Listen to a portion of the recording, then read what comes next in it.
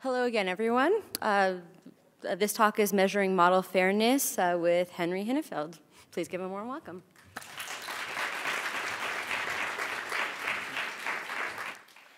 Well, thank you. Hi, everyone. My name is Henry Hinnefeld. I'm a data scientist at Civis Analytics, and today I'm going to talk to you about measuring model fairness.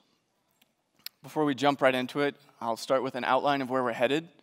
I'm going to start by motivating the problem a little bit. And the problem I'm talking about here is specifically measuring model fairness, not model fairness writ large. There was a really great talk earlier today about that, so I encourage you to go find the video for that later if you're interested. But today I'm specifically talking about the problem of measuring the fairness of a model's predictions. This is actually a pretty tricky problem, so next I'll talk through some of the subtleties that make this hard, and then talk through a case study using some real-world data that shows how these subtleties show up in practice. Finally, I'll talk about some Python tools, some open source tools you can use to address these problems in your own work, and end with some concluding remarks. So at this point, I think it's pretty commonly accepted that machine learning models can have a big impact on people's lives. Things like credit scoring models can determine whether or not you can buy a home. Advertising models can affect what kind of job offers you're exposed to, what kind of credit products you see. And models can even affect how long you spend in jail. Now, as machine learning models have made their way into these really socially impactful domains, a consensus has emerged that it's really important that we make sure the predictions of these models are fair. Unfortunately, that's kind of where the consensus ends, because there are many different ways to define fairness, many different ways to measure the fairness of model predictions. And this last example is actually a really illustrative case for that. So a quick show of hands, how many of you all have heard of the compass recidivism model controversy? That's a pretty good response. For those of you who are not familiar, there is a model called compass, which is used to predict recidivism, so to predict the likelihood that a person convicted of a crime will go on to reoffend when they're released, so go on to be convicted of future crimes. This model is used pretty widely across the country in making parole decisions. And so a little while ago, this organization called ProPublica, which is an independent investigative journalism outfit, found out about this and went out and collected some data. First, about the scores that this model was generating, and second, about the actual outcomes, so about whether people actually did go on to recidivate. And what they found when they analyzed this data was that the model's error rates were different for people of different races. So the chart I have here is comparing the false positive rates and the false negative rates for white and black defendants. So the false positive rate is the fraction of people that the model labeled as high risk, but who actually did not go on to reoffend. Similarly, the false negative rate are the people that the model said had a low risk of reoffending, but did go on to reoffend. And if you look at these error rates for the compass models, well, the false positive rate, the people falsely labeled as high risk, that error rate is about 24% for white defendants, and about 45% for black defendants. And on the other hand, the false negative rate, the people that the model falsely said were at a low risk of reoffending, that error rate is about 48% for white defendants and about 28% for black defendants. So ProPublica went out, collected this data, did this analysis, and on the basis of this analysis, wrote a report saying this model used in parole decisions is biased against black defendants. Seems pretty cut and dried so far, right? Well, the second half of the story is that the company which makes this model, which makes this product, the company NorthPoint, put out a rebuttal where they showed that the overall accuracy, so the overall error rate, the overall just accuracy of this model is very similar for white defendants and black defendants. So the overall accuracy is about 63% for both groups. So this leaves us with a question. Is this model fair? Who's right? Which is the appropriate way to measure the fairness of this model's predictions? Intuitively, you might think, well, let's just satisfy both conditions. Let's make sure that the error rates are balanced, and let's make sure that the overall accuracy is also balanced. Unfortunately, that's not possible. As this controversy was coming out, some academics took a look at the problem and proved mathematically that except in very contrived cases, cases where, for example, your model is 100% correct, it just gives you the right answer every single time, except in contrived cases like that, it's mathematically impossible to satisfy both of these definitions of fairness at the same time. So we're left with this question of how do you decide what is an appropriate way to define fairness for your machine learning modeling problem? How do you define this and how do you measure it? This is a really tricky problem with a lot of subtleties. So next, I'm going to talk through 3 of these subtleties and how they impact this problem. The first subtlety is that different groups can have different ground truth positive rates. So to illustrate this with an example, say you were trying to make a model that predicted diagnoses of breast cancer. Well, men and women are diagnosed with breast cancer at very different rates. For women, it's approximately 1 in 8, so something like 12% over the course of a lifetime. And for men, it's something like 1 in 1,000, so 0.1%. So there's a very different incidence rate, a very different true positive rate in the ground truth between men and women for this type of problem. Well, this makes measuring fairness tricky because certain fairness metrics make assumptions about the balance of ground truth between groups. One of these metrics, which is a very popular one, is called disparate impact. And in words, what disparate impact is measuring is the ratio of the probability of a positive classification between 2 different groups. So that's this equation down here, the probability that you get a yes or a positive classification for different groups. And because this is a ratio, you want it to be very close to 1 according to this definition of fairness. But if we think back to our breast cancer modeling problem, you can see how this definition of failure just falls on its face because the ground truth positive rate is very different between our 2 groups. And so that conflicts with an assumption that this fairness metric has baked in. So subtlety number 1, there can be legitimate differences in the ground truth positive rate between different groups that you're looking at. Subtlety number 2 is that you don't know what ground truth is. You only know what your data says, and your data is a biased representation of ground truth. There's a quote from the statistician George Box that I like a lot, which is that all models are wrong, some models are useful. And I think you can kind of paraphrase that into the data context by saying all data sets are biased, some data sets are useful. So you always have to remember that your data isn't an exact representation of the real world of ground truth. Data can be non-representative in a couple different ways. And one of those ways is that it can contain label bias. So label bias is when a protected attribute affects the way individuals are assigned labels. People from different groups get assigned labels differently in your data set. As an example of this, consider this quote from an analysis of school discipline. In this paper, the authors found that students from African American and Latino families were more likely than their white peers to receive expulsion or suspension for similar problem behavior. So if you were using this data set and trying to predict student problem behavior, but your label was has been suspended, then you're working with a data set that has label bias because different groups are being assigned labels differently.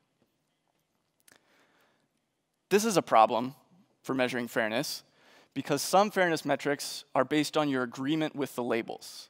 And if your labels are biased, then making sure that your predictions agree with those labels is just perpetuating the bias that was in your data set in the first place.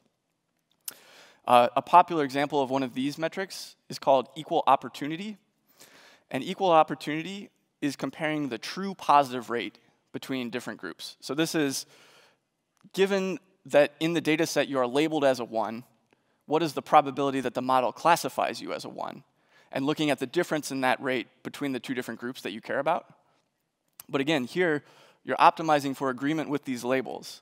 And if the process that generated the labels themselves is biased, then all you're doing is perpetuating the bias that generated your data in the first place.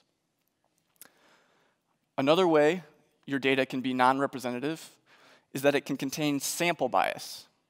Sample bias is when different groups are sampled into your data set in different ways. So as an example of this, consider this quote from an analysis of the NYPD stop and frisk policy. And in this analysis, they found that people of African and Hispanic descent were stopped more frequently than white people, even controlling for various other factors.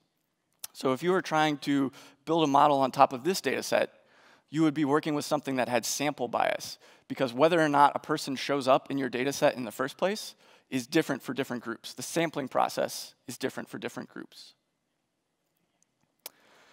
I think you see where this is going. This is a problem for measuring fairness because some metrics look at classification ratios between groups.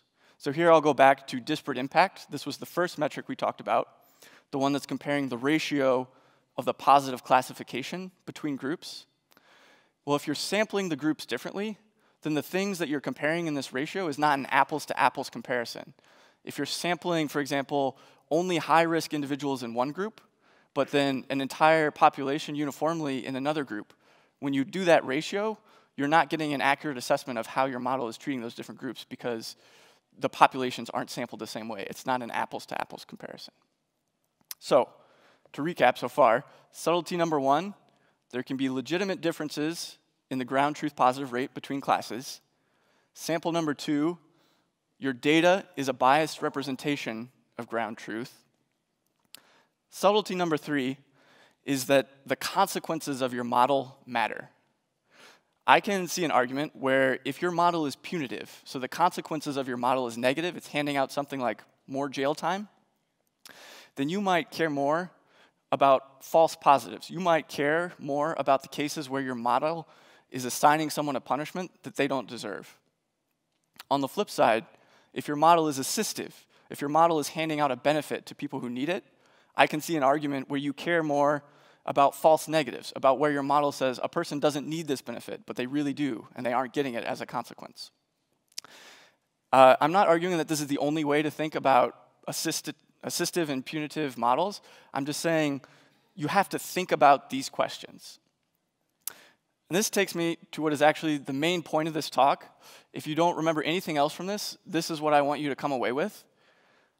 You can't math your way out of having to think about fairness. You still need a human person to think about the ethical implications of your model, of the tool that you're building. When machine learning and this kind of modeling approach first started being applied to these different types of domains, at the beginning, there was kind of a common impulse to think, well, models are just math, so they must be fair. You know, it's just numbers, it's just algorithms, it's math. Of course it's fair. At this point, I think that attitude is pretty thoroughly debunked, but there's a temptation to take the same kind of reasoning and apply it just one step farther down the modeling chain. It's not models are math, so they must be fair. It's I'm going to add this extra constraint to my math, and it will automatically be fair. And that's still not automatically true. You need a human person thinking about what does fairness mean in my context? What does it mean? What are the consequences? You need that person doing that thinking before you can say, this constraint makes my model fair. So these are some of the ways it can be tricky. So far, this has all been kind of theoretical. So next, I'm going to walk through a case study that uses some real-world data from one of Civis's consulting engagements to show how these kind of effects can show up in practice. So the way this case study is set up is we start with some real-world data from one of our consulting engagements. The features we have here are mostly demographic things and like socioeconomic status indicators.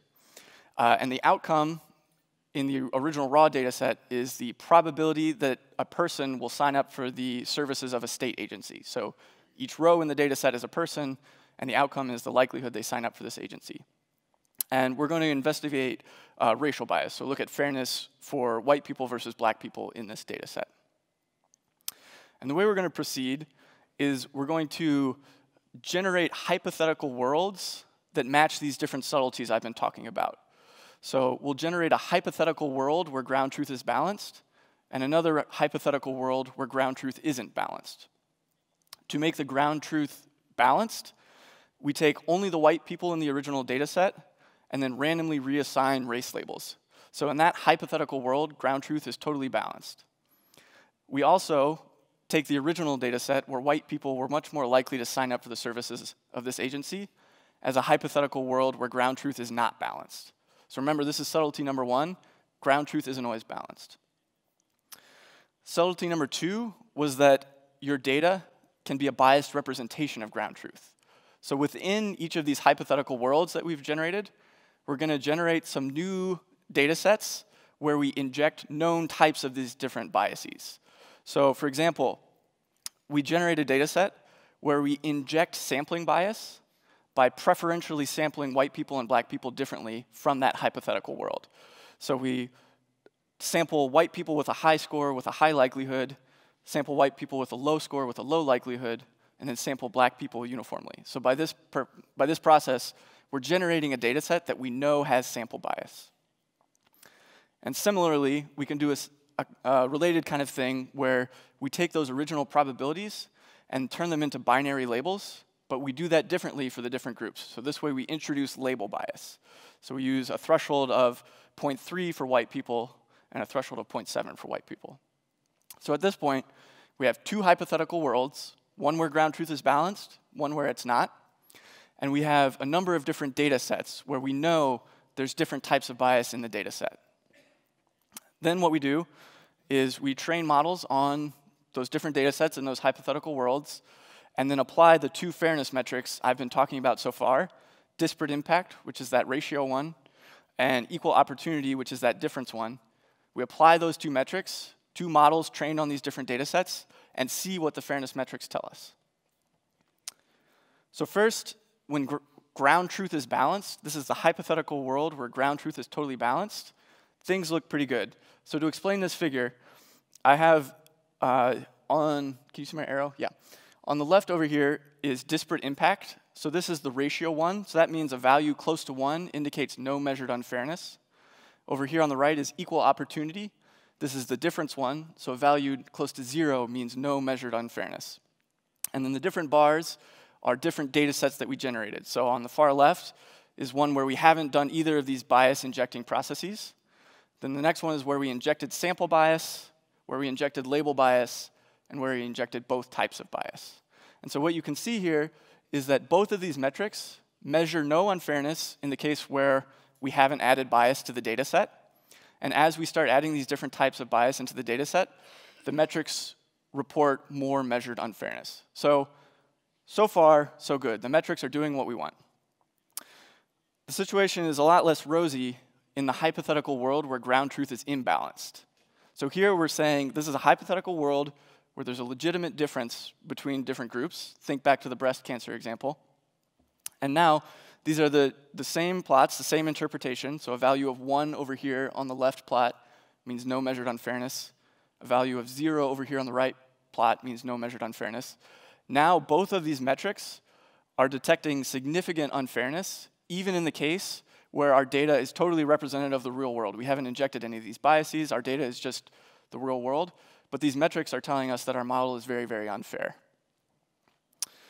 And also, you'll notice the label bias, this is when different labels are assigned different labels differently, is very hard to detect. And that's because in this case where ground truth is imbalanced, it's really hard to tease apart where differences in labels are between biased data generating process and just the ground truth. So the point I want you to take away from this case study is that it's really hard to interpret these fairness measures in a vacuum. If you were doing this kind of analysis, if you were trying to measure the fairness of your model's predictions, you don't get all 4 of these bars, or all 8 of these bars. You don't get to see like, well, this is what it would look like in this case, this is what it would look like in this case.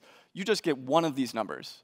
And you have to interpret that number by thinking about the world you're trying to model and the process that generated your data. You have to think about, is ground truth balanced in this problem I'm trying to model? You have to think about, where did my data come from? Is it possible that the labels are being generated in a biased way? Is it possible that the sampling is different between these 2 groups?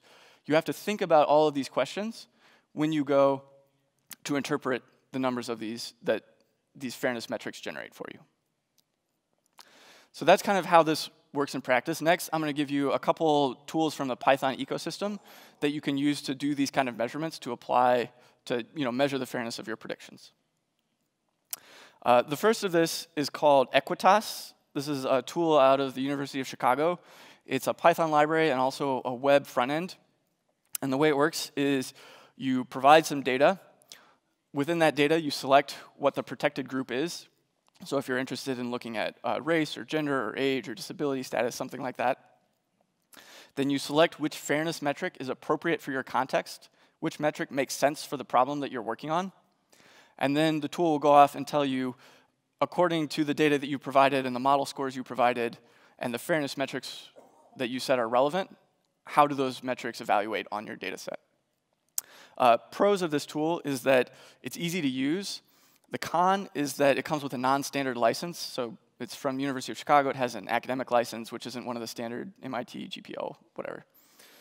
Another tool comes from IBM, and this is called the AI Fairness 360 Open Source Toolkit. The pro here is it's very comprehensive. It has implementations of many, many different fairness metrics, along with lots of documentation, tutorials, Jupyter notebooks that will walk you through the use of them. The con is that it's probably more comprehensive than you need. There's a ton of stuff in here, also implementations of some research papers. And it also comes with lots of dependencies, so if you're trying to bundle this into a production environment, it might be a heavier import than you want. And finally, another class of tools are things that you can use to interpret models. I'll mention these in passing because they're a whole nother topic and I don't have time to go into them here. But if you're interested in understanding why a model is making a particular prediction, I suggest you look into these tools Lime and Shap. So finally, some concluding thoughts. There's no one-size-fits-all solution to this problem other than think hard about your inputs and your outputs. Think hard about the world you're trying to model, about the problem you're trying to model. Think hard about the process that's generating the data that you're using. And then think hard about the consequences of your model downstream. Where are these scores going? What kind of decisions are being made based on the output of this tool that you're building? These metrics can help, and others, but you have to use them carefully. Second, use a diverse team to create these models and do this thinking. Throughout the course of this talk, I've tried to emphasize how important it is to have a human person doing this kind of thinking. But if all of the people doing that thinking come from the same background, the same social context, the same lived experiences, then you're going to have blind spots. So when you're doing this kind of ethical inspection of your models, do that with a diverse team so you have different perspectives on the question. And finally, just know your data and think about your consequences. I'll leave you with this quote from Cathy O'Neill's book, Weapons of Mass Destruction, about how it's the job of all of us who build these kind of models and build these kind of tools to do this ethical introspection. You know, your data is not the truth, and even if it were the truth, is it the kind of truth that you want to see in the world? That's a deeply human question, and you really need people thinking about it. Thank you.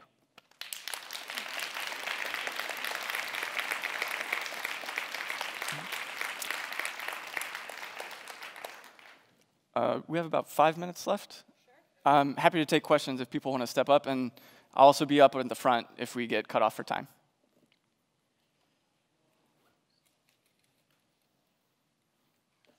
I have a question. So like you seem like a very civic-minded person, and I was just wondering, how do you deal with pushback? So first of all, have you ever experienced like pushback in your workplace when you kind of say that like, all right, you know, we need to think about this fairness, and then you get kind of the reaction, yeah, well, math is fair, it's objective, this isn't really the place for politics.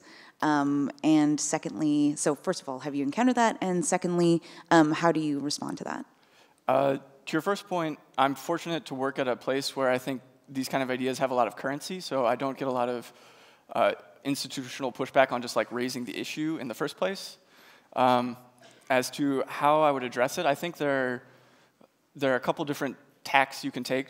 One, you can try and take an education type tack where if someone does come in with the perspective, the models are just math, of course they're fair, then you can try to kind of present some of this kind of reasoning to say, well, that's actually not quite accurate, and try to educate whatever stakeholder is pushing back. If it's a case where people understand the problem but don't want to make the profit sacrifice, that's just a much harder kind of interpersonal corporate dynamics kind of problem, and the best I can tell you is that you just have to advocate for it. Thank you. That was a really fucking awesome talk. Thank you. Oh, thank you. On the right side? Given the issues with ground truth rates being different depending on what sort of labels you're looking at, is it possible to normalize them while possibly controlling for any sort of sampling bias? There are definitely approaches you can take in that direction. So there's actually a pretty substantial body of academic literature around how you can do this kind of rebalancing data sets or reweighting data sets to try to remove some of these issues.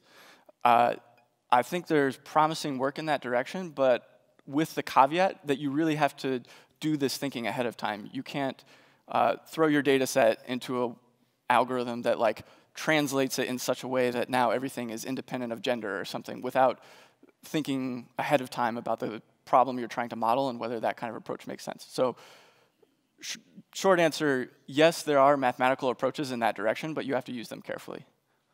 Thank you. Does that answer your question? Yes. Okay, thanks. How does Compass compare to just human judgment? I mean, I presume Compass is replacing human judgment in these matters.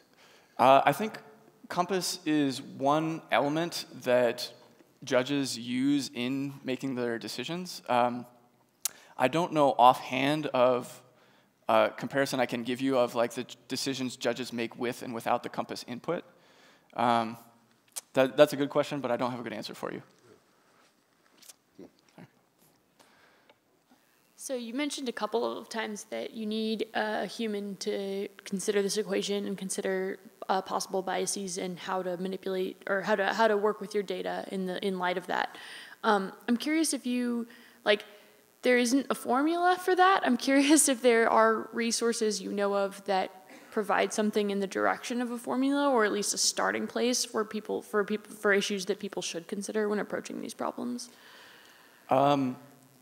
So I'm not familiar with this tool myself, but the earlier fairness talk today mentioned this Dion checklist, which was presented as a checklist for ethical questions when you're building a model. I'm a little hesitant to recommend it, having not read it myself, but that sounds like something in the direction of what you're asking about. Is that fair? Yeah. Okay. I think we're about at the end of time, but I'm happy to stand up front and keep taking questions. So thank you for your attention.